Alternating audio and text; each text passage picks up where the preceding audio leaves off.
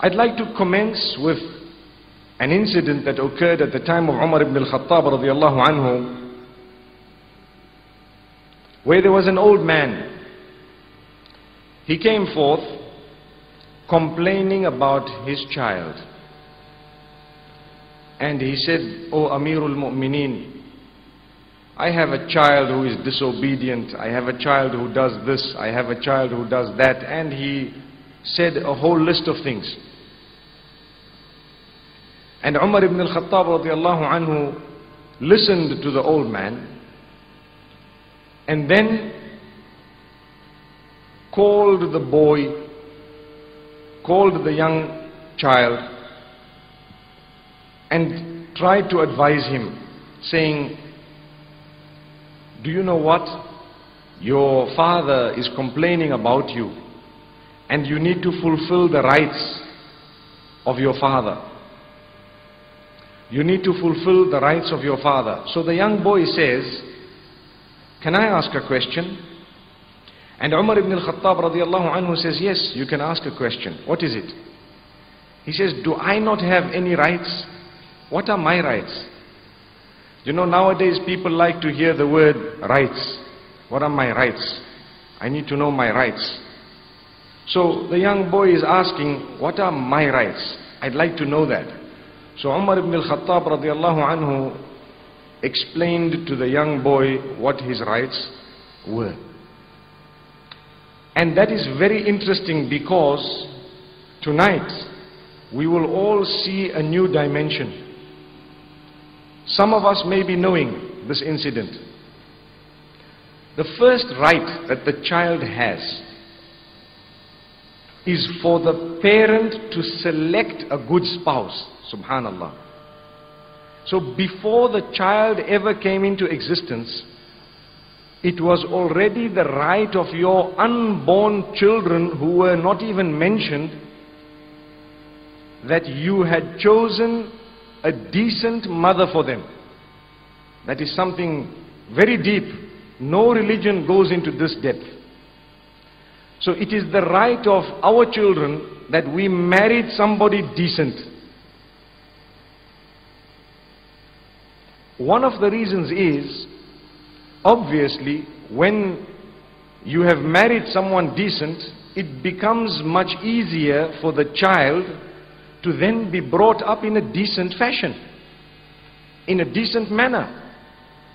Whereas when marriage was only for beauty, or it was only for wealth, or it was for the wrong reasons, for example, sometimes we can ask ourselves, what do you expect from this? If, for example, a man has married a woman who doesn't even know how to speak, who swears and shouts, then what type of behavior would that man expect his children to have?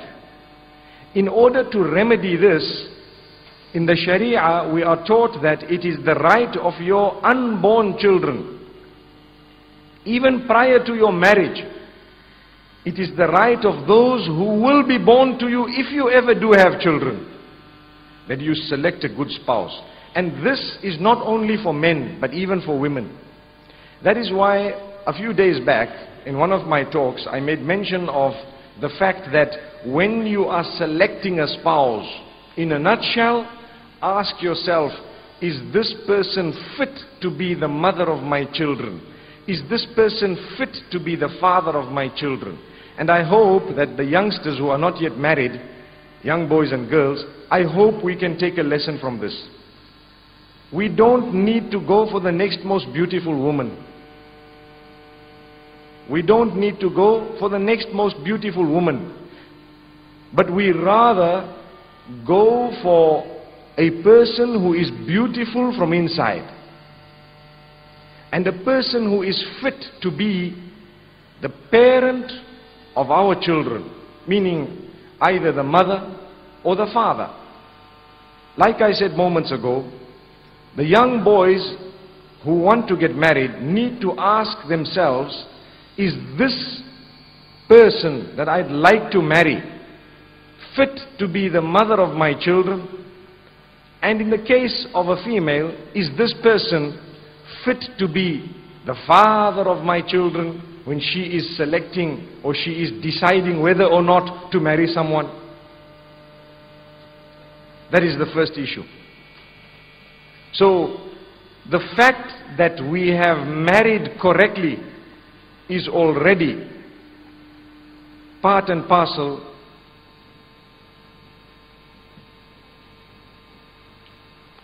The fact that we have married correctly is already part and parcel of the right of the unborn child being meaning the unborn child being fulfilled.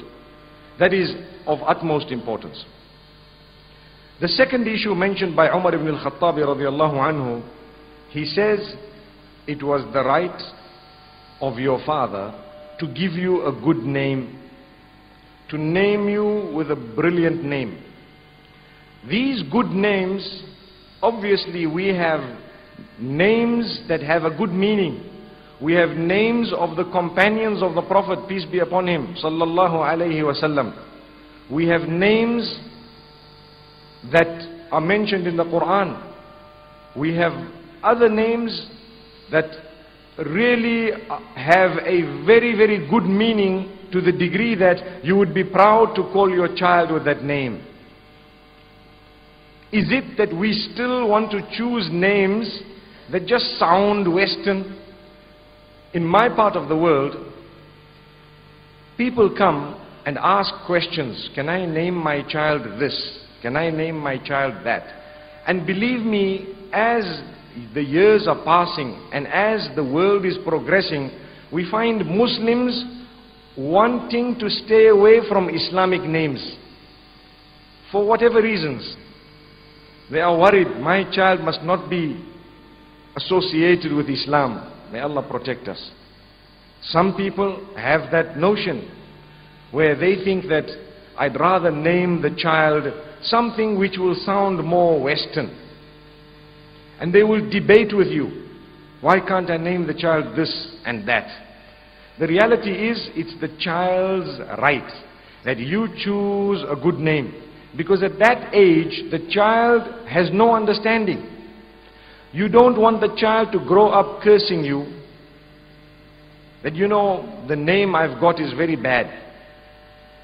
If any name has the possibility or probability of having a bad meaning in Islam, we are taught to abstain from it. When I say having a bad meaning, if it has a possibility of having a bad meaning in any language, for example, you might have an Arabic name which has a good meaning in Arabic, but in your native language, that name might sound like a swear word. It has happened. In some languages, you have an Arabic name, but it sounds very bad in our language.